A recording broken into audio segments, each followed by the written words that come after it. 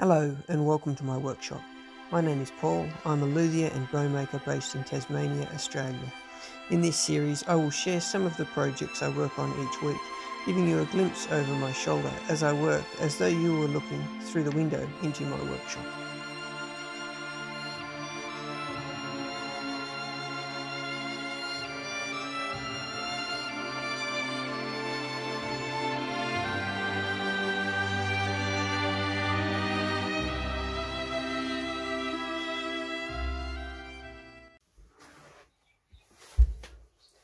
Welcome to episode 2 on the restoration of this old German Maggini copy.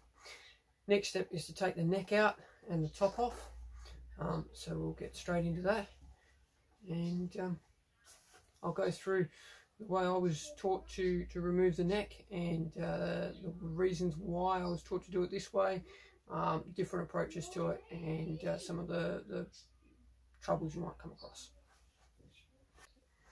Okay, so taking the neck out, first things first, we need to run a knife down between the neck and the top to free the top plate where the neck and the top plate join, and then I'll run the blade, or attempt to run the knife, also down between the heel of the neck and the button on the back to free that.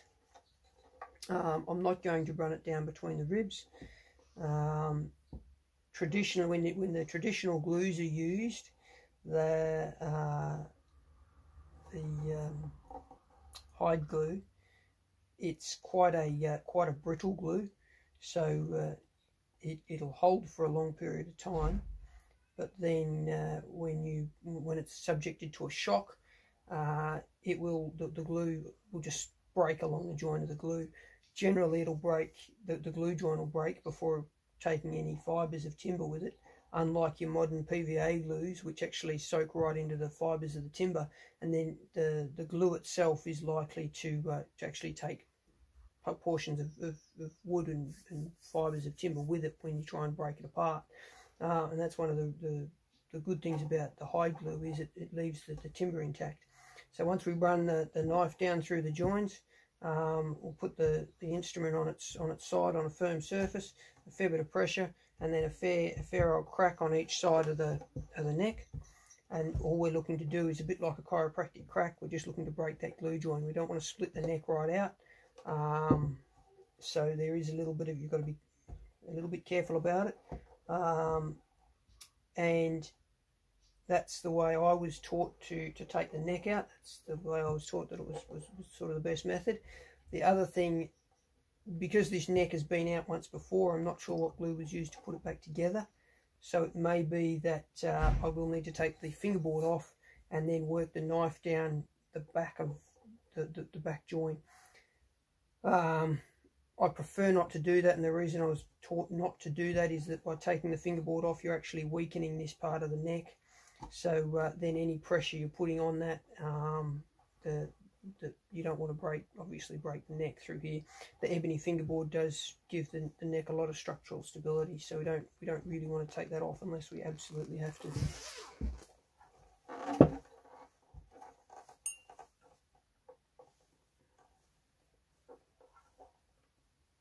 And this is just a standard old sort of bone-handled butter knife, and I've actually thinned it down even more to get the edge really fine and thin. There's another couple here, but I haven't thinned those down as much, so the blade's a little thick.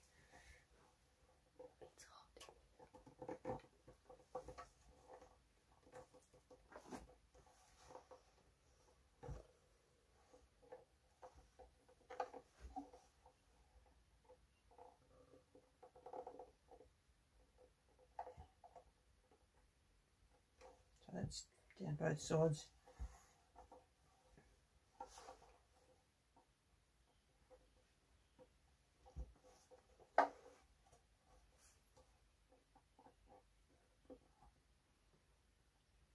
You're kind of blocking the view a little.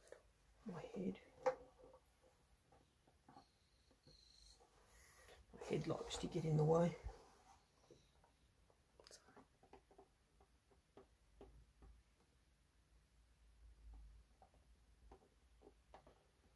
That is That is going in there a little. So.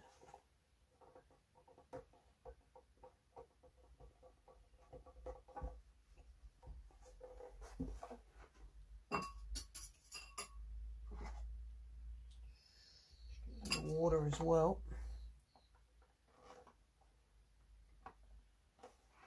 Yeah, you're right. I was just looking to see whether it's in shop. Just slowly work blade into that joint. If this is hide glue that's been used, or on ones where it is hide glue, the water will help soften the glue up. This repair would have been done possibly up to 70 years ago, at which time even in most builders and furniture makers would have been using hide glue at that time. So it is possible that whoever did the repairs on this, even though it was sort of done in the Australian bush type thing, it was a bit of a bush repair, it is possible that it was hide glue that was used.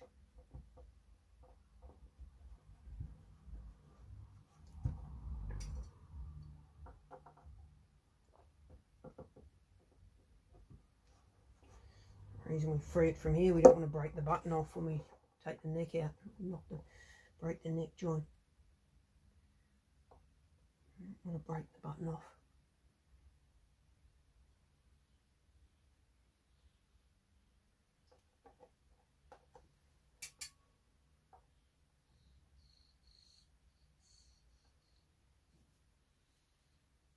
Obviously you don't want to break the button off by working the knife in as well, so you need a really thin knife if you can do it.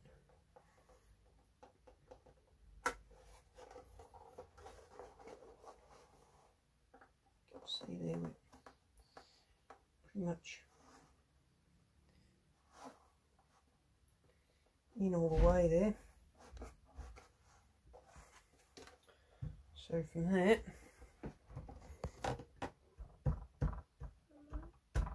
you can hear the crack.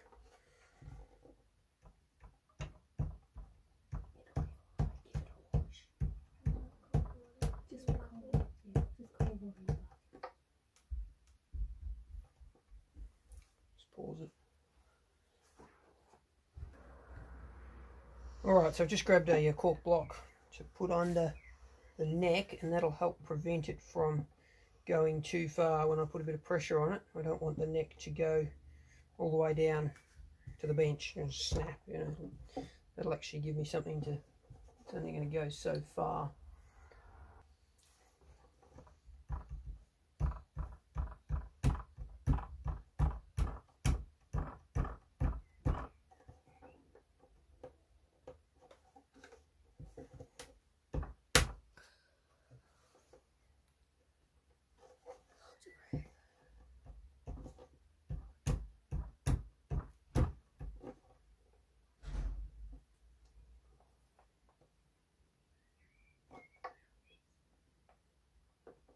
So for a bit of movement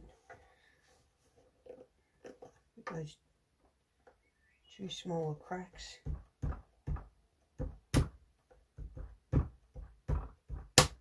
That's it.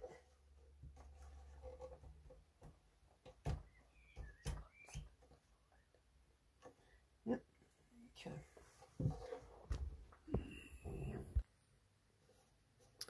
You should be able to see there's now with those two larger cracks we got, there's a little bit of movement in that. So I'll now work a little bit of water down into that and soften the glue up, and we should be able to then slide the neck out. So the neck is dovetailed in, so the back corners here are, the neck is dovetailed in, so the two back corners of the joint are wider than the front, so it will need to slide from the bottom up. Yep.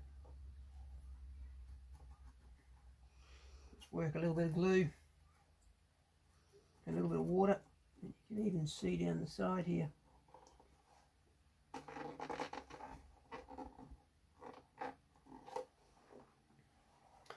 sure whether we're getting that. Just a little bit more. No. Stop. You can see down the side. the white line we're getting, the varnish line you're getting down there, and the movement we're getting out of that side. Squidge a bit of water into that.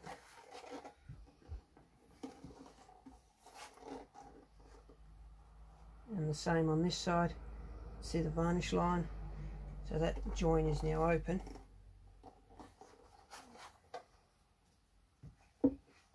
Cork block underneath for support on the button.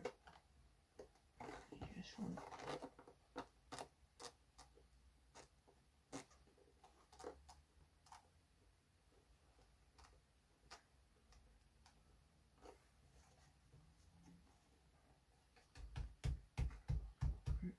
to move yet. Work a little bit more water in there and probably end up cutting a lot of this section of it out actually. It's just too much fucking around. You can see that's really starting to move now. Okay, you want to hold it so that when it comes out you don't. It's a bit like when you're using the knife and you don't want the knife to go too far.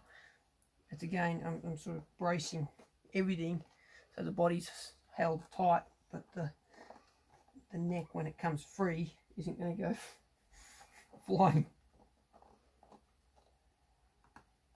So close. Ever so close.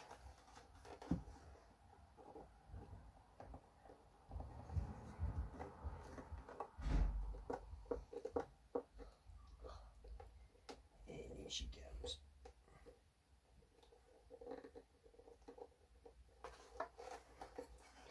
Here she goes. And there it is. Little snack. Whatever that glue was. Yeah, it's a water-based. It's a water-based glue. There's a little bit of the top plate there that'll have to go back in. Some sort of water-based glue. It's not a PVA, but it's a pretty rough hide glue or some sort of water-based glue. And the ribs and the front block are in good order. So that's the neck coming out.